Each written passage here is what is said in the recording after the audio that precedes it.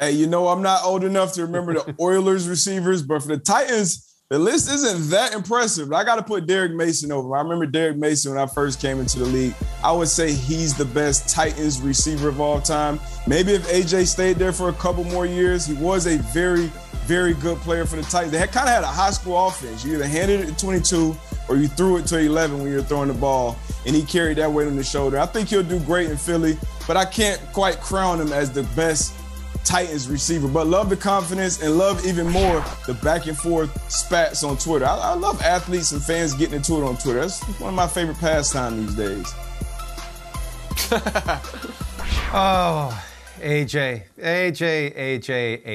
why do that? Why antagonize that fan base who embraced you and they liked you? And by all accounts, they saw you as humble, not even necessary to get into this with another fan. He had also canceled that youth camp in Tennessee. And then when the trade was happening, he said, I had nothing to do with it. And then there were reports that were contrary to that.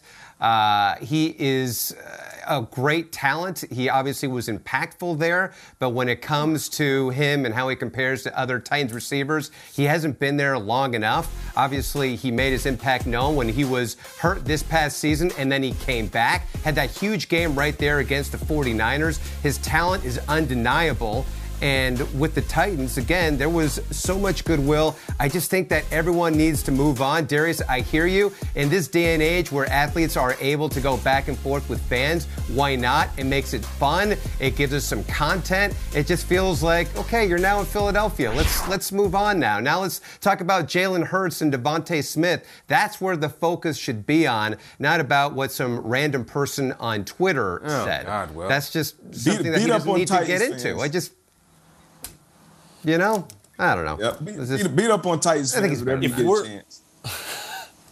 If we're going back to Oilers history, Ernest Givens and Haywood Jeffries would be two names that people who weren't growing up on 80s and 90s NFL like I was might want to go back and watch because they were fun. It was a wide open offense, great touchdown celebrations. But in terms of the Titans, A.J. Brown has been one of the defining players. Everyone talks about Derrick Henry as being a part of that team, but what A.J. Brown also brings in terms of that physical presence as somebody who's covered them live on a number of occasions, you can feel it when you're in the stadium. You can see the impact that's making on players in the defensive backfields that they're facing. You go back through A.J. Brown's numbers over the past 3 years since he's been in the league. 17th in the NFL in yards.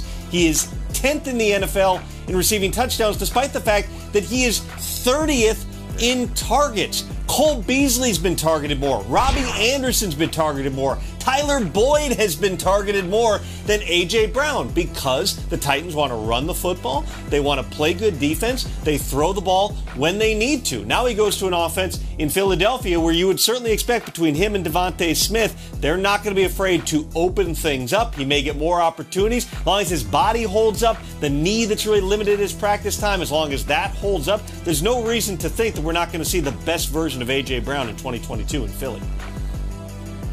Well, listen, if somebody comes out and says they've been on a team 3 years and they are the greatest receiver in that franchise's history, that is a take. That is the heat wave, blow your hair off.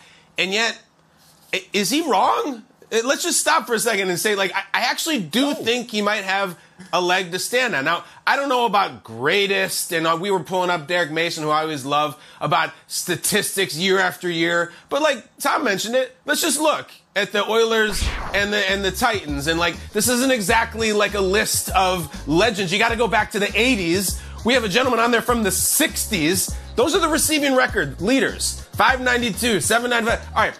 So more importantly, though, has you ever seen anybody, never mind greatness and stature and longevity, have you ever seen a better wide receiver, just game to game, week to week, more talented, more explosive on the Titans or Oilers than A.J. Brown? I don't know if you have. I actually think it's a really funny take that he went there and might actually be right. A.J. Brown was also on the field for playoff games that ended the Tom Brady era in New England and for a win for the Titans, that ended the Lamar Jackson MVP season in Baltimore and a win for the Titans. A.J. Brown is incredible. He didn't have the longevity that those guys did. He didn't have the consistency year after year that Derek Mason did. But I'm also scanning the NFL right now to see, are there any current players on a team who are the best wide receiver in that franchise's history ever. And I'm thinking Mike Evans might have something to say about that. I think he dwarfs everybody else with Tampa statistically for sure. But AJ, like, say what you want about going back and forth with fans. I think he might have a leg to stand on. I like those guys who came before him, but like, I don't think their ceiling was as high. Will, I have never heard a take. You are usually so fun and so creative, and I feel like my dad was on here talking about him going back and forth with fans. In fact, my dad is really fun. Will, why are you so yelling at clouds about this thing? I don't recognize you.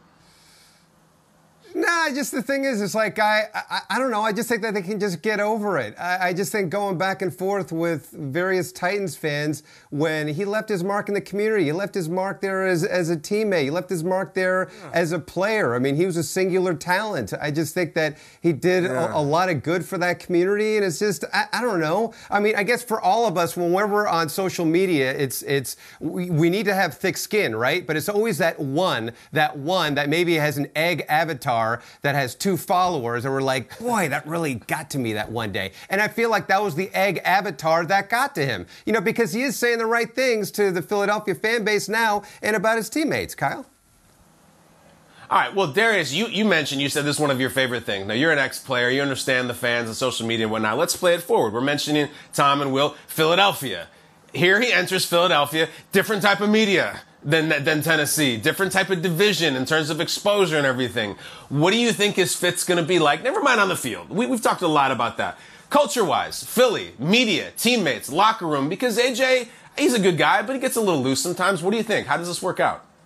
Hey, I think it's gonna be awesome. He's in Philly, obviously a crazy fan base, gonna get a lot more attention being out there, playing alongside DeVonta Smith, Jalen Hurts, like you said, not on the field, even off the field. He's used to the attention. He played in the SEC, the 2nd round pick, and now he's one of the highest paid receivers in the league. I think AJ Brown will be just fine out there. I think Philly fans are definitely gonna love him because he plays with that dog mentality. He's a dog. That's what Nick Sirianni is always talking about. We need a dog, as Ty Schmidt would say. But yes, he is that 100% every Sunday he shows up. So I'm excited for him in Philly on and off the field.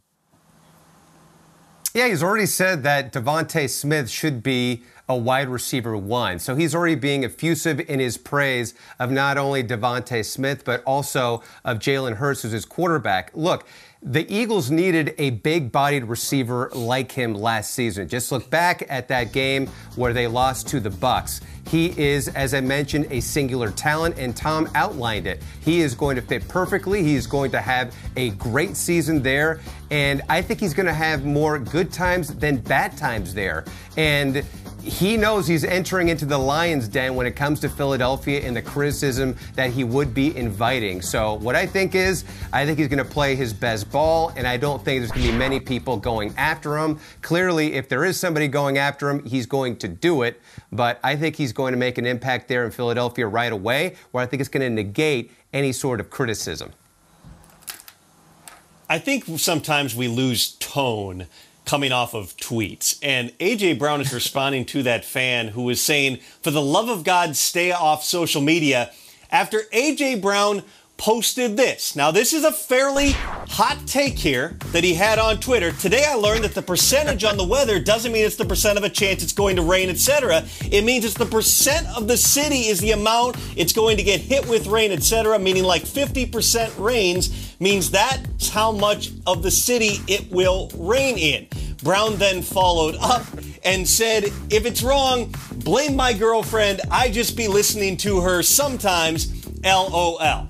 First of all, quick meteorological lesson, of course. The percentage is actually by this formula here, which is the confidence that the weather people have that it's going to rain, times the area equals the probability of precipitation. For instance, if they're 70% confident that it's going to rain in the area, and it's going to rain in 50% of the area, that comes out to 35%. So that's what you'll see on your app or your Apple Watch or wherever you might find it. Now that that's out of the way, I love A.J. Brown.